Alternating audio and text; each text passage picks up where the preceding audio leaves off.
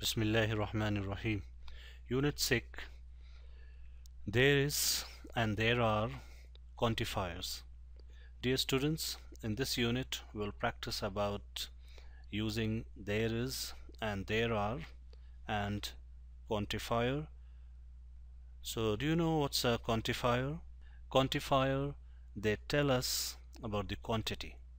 Okay, that means how many or how much. Okay, so we'll practice these quantifiers with there's and there are. Let's look at the objectives of this unit.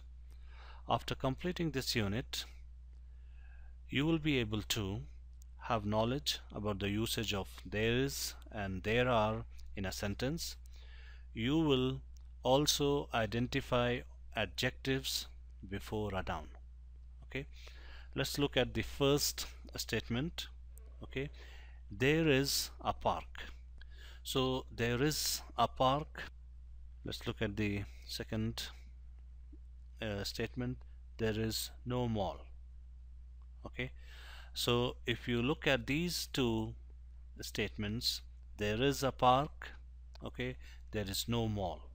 Okay, so we use there is with singular, with single thing. Okay, there is a park. Okay, also indicates there is one park. There is no mall. Okay, there are a lot of restaurants. Okay, there are a lot of restaurants.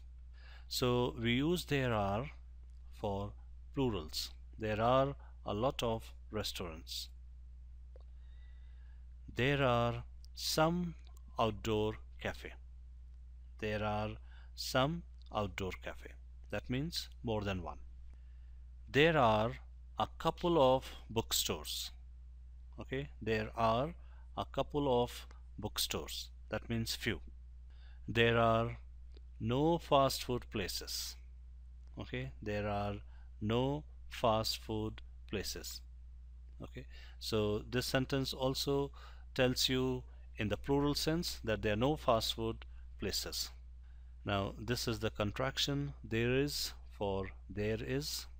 Okay, now let's move on to the next part of this unit. Okay, in this part we'll talk about adjectives before nouns. Okay, so do you know what's an adjective? An adjective is a describing word. Okay, an adjective is a describing word. It describes the noun. Okay, adjective is a describing word.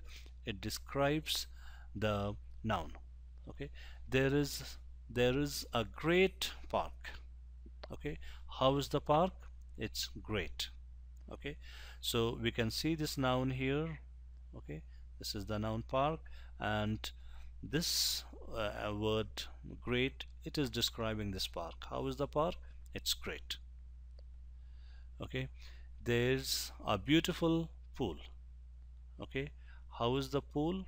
This is the noun here, and this is an adjective. How is the pool? It's beautiful. Okay, let's look at the next statement. There is a new restaurant. Okay, so how is the restaurant? It's new. Let's look at the next statement. There are some expensive stores. Okay, so how are stores? They are expensive. Let's move on to the next part of this unit. Here we will discuss about telling time and suggestions with let's. Okay, so let's look at the objectives of this part of the unit 6. After completing this unit, you will be able to ask questions about time and answer questions about time. Okay, like what time is it?